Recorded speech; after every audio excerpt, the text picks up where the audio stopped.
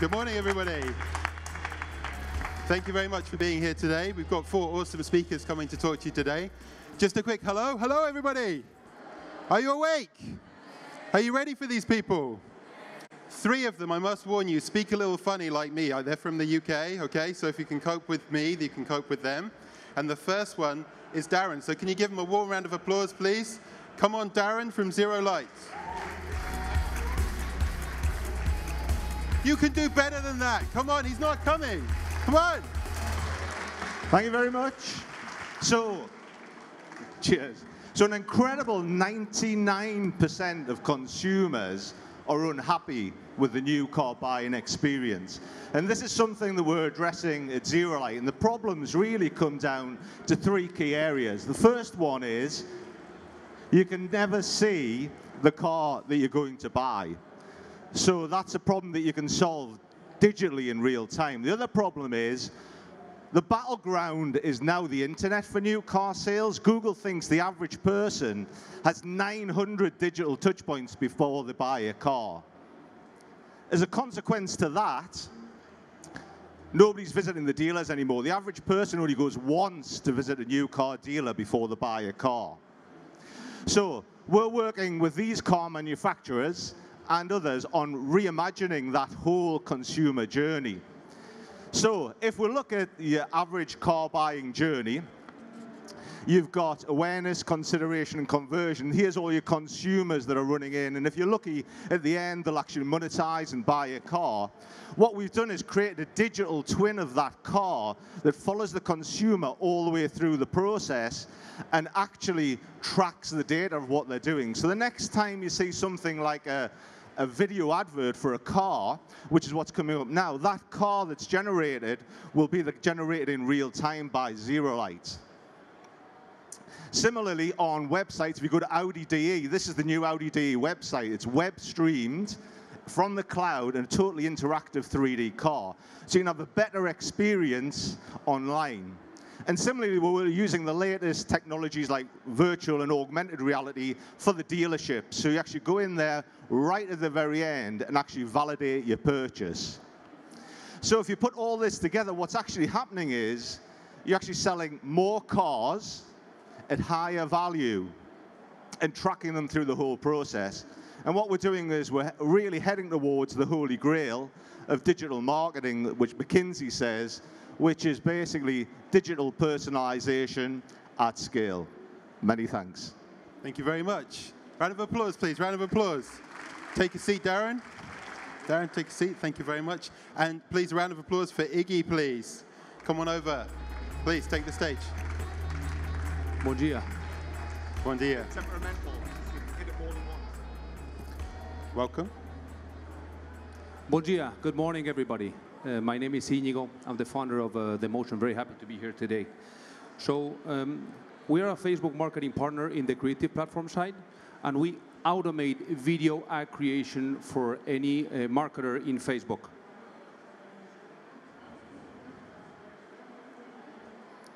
So what is the problem? 72% of today's internet traffic is video, but only 19% of the marketing dollars are dedicated to video advertising. Why? Why is this happening? You have all gone through the process of creating a video ad. It's expensive, very time-consuming, and when you need to update the content, it's a nightmare. Well, I have good news today, not anymore. We have created a solution that enables any marketer with a digital catalog, create a video ad of each and every product of that catalog automatically, deliver it through Facebook and Instagram, and run dynamic updates in a daily basis. You'll see a demo here, like in 3 steps. You can create a video catalog of your product by delivering us, number 1, the data, number 2, selecting the creative, number 3, selecting the soundtrack, and that's it. The video catalog has been created at scale. You will see all the videos that have been created from the catalog, and you will see how this content is shown through a mobile. It is pretty impressive. We've been running the business for 2.5 years. We are lucky to be delivering service to more than 100 global brands today, and we are accelerating fast. Now the thing is everybody ready for the video revolution? We are here to make it happen. Thank you very much. Thank you very much, Iggy. Dominik, please come to the stage. Warm round of applause for Dominik, please. Hi, everyone. Hey, how's it going?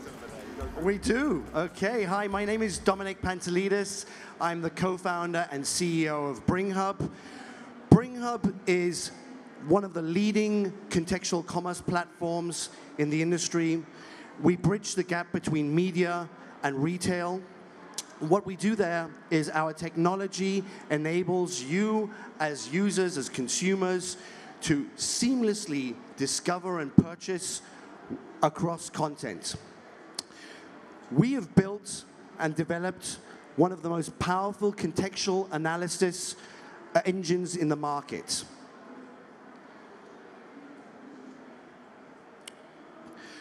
What does this mean?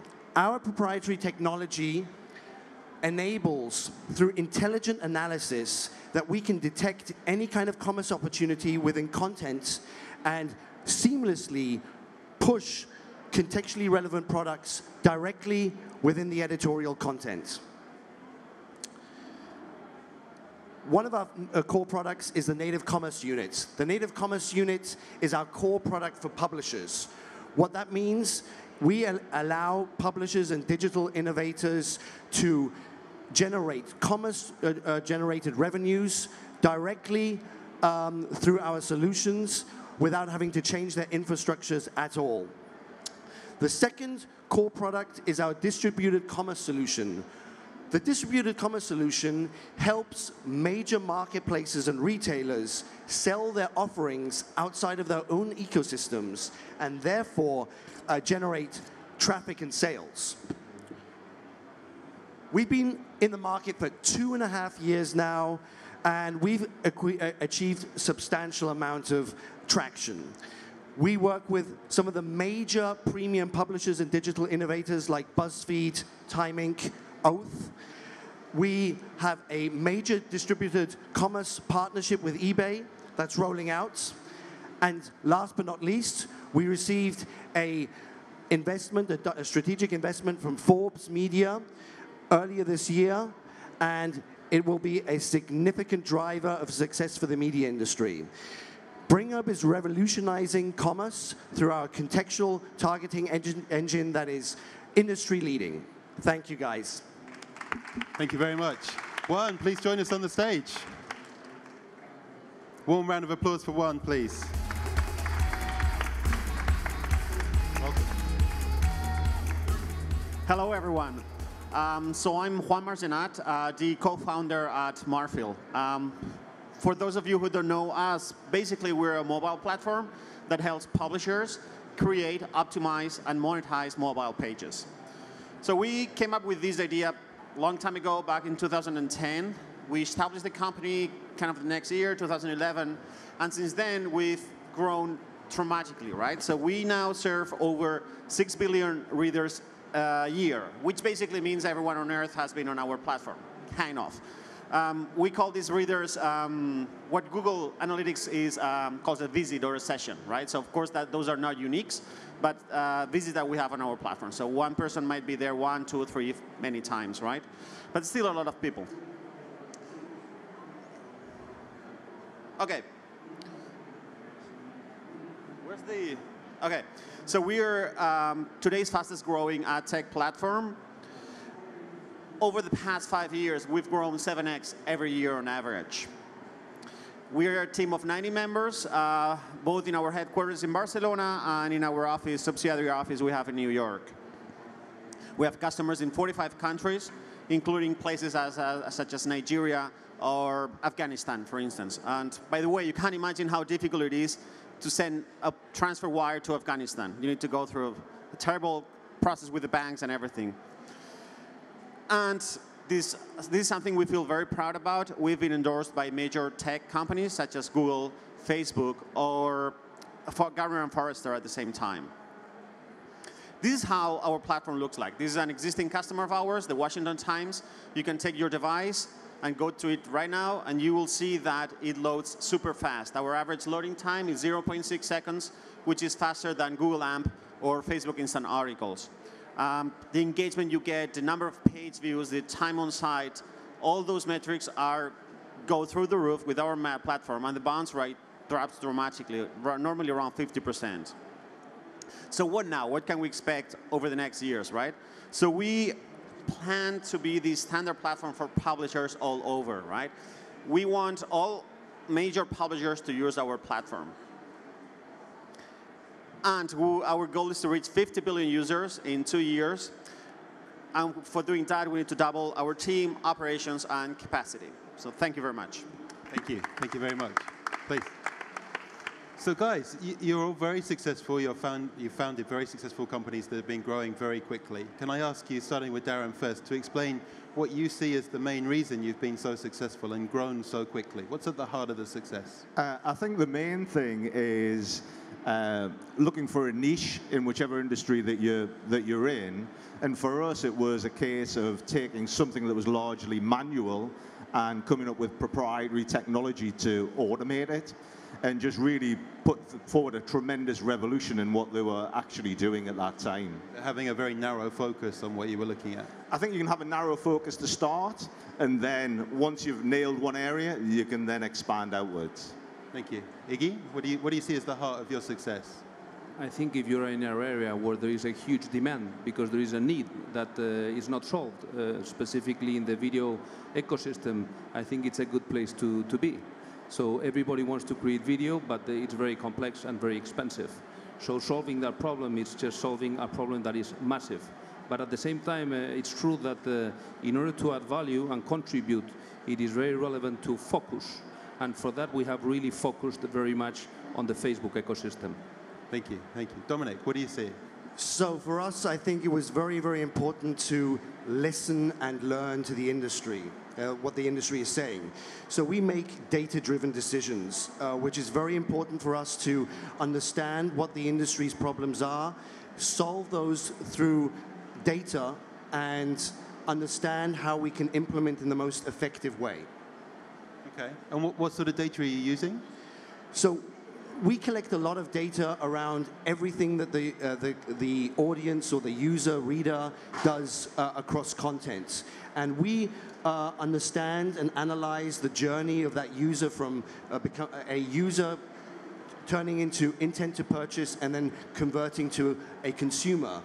And we also want to understand what are the problems that we have to solve in the infrastructures of publishers nowadays, and understand how we can solve that through seamless solutions that they don't have to really change their workflows and their infrastructure in a dramatic way. Okay, thank you. And Juan, what do you see as the heart of your success? So in our case, I guess it's been a crazy obsession on execution and technology. So through all our process, starting in recruiting the best engineers up to how we deliver, how we code, everything. I mean, we're completely obsessed about that. And then we take metrics and we measure every single little thing. So we're obsessed about focus, metrics, and execution. And what sort of metrics do you look at? What's the ones that dominate your scorecards every morning? Well, in our case, it's basically user engagement. But with that can be a ton of things, like how many swipes a person does, or does this person use his right or left hand? Is it bouncing back, yes or no? How does it compare to yesterday or to last Wednesday or last year? Or how does this user or this publication compare to the industry standards? All those kind of things. Darren, do you have similar metrics to these that you look at? Yeah, so pretty much, I think Sabine from Mercedes yesterday, I don't know if you saw her talk, said that in automotive, data is the new oil. So literally all the way through the customer journey, we're tracking what consumers are doing, how they're interacting with the vehicle, their preferences, and it's really that you're looking at all the time, because that's what's going to lead your informed decisions for personalization later. Iggy, does this apply to you as well? What sort of metrics do you look at? In our case, video advertising has been used mainly for marketeers, mainly for branding, the upper side of the funnel. But solutions like us are really enabling this technology to deliver value down the funnel in the conversion side, meaning that the KPI our marketeers or clients are looking for, it is to accelerate the ROAS. the return on the ad spend, meaning with the same level of investment, they will increase by 10, 20, 30% their revenues from that media spend. Thank you. Thank you. And Dominik? So we face the challenges of that the media industries really don't know how to understand their audiences. And for us, we bridge that gap. And it's important for us to look at the audience, the user, what helps them improve their experience across contents. How can we enable, through machine learning processes, that we can bring the best products and services and lead generation tools directly to them when they need it? So it's really important for us to analyze that data in a structured way, understand the KPIs that need to be put into place. For each individual content creator, it's going to be very different. And we need to then help them understand that data in the best possible way so that they can increase their performances. Okay, thank you. So I've got a slightly harder question for you to finish, for each of you. Could you briefly just share with the audience openly the biggest pain you've had in trying to cope with this kind of growth in your company over the last couple of years? Starting with you, Darren. Yeah, I think that you have to be careful with disruption, because disruption and being a disruptive company can be overhyped, especially when you're dealing with established industries. You sometimes have to, you're quite right, listen to the customer and scale out from there. They don't like to hear that you're disruptive. Well, not all the time, no. Sometimes there's obviously people that have established massive departments doing what you do, and you're going in and say, hey, we found a better way and we make more money. So it's not... The baby's ugly syndrome. Sometimes you have to tone it down. Okay. Iggy, what about you? The biggest pain point? I think in our case, the toughest topic that we're living is saying no to a lot of opportunities, because demand is so huge that it is very difficult to decide specifically where are you focusing. We have focused specifically in Facebook as a very high growing channel, but we are saying no to a lot of opportunities. And that is critical to make sure that you are adding maximum and unique value to your clients. Learning to say no is very difficult, right? Because there's money at the end of some of those yeses if you say no to it.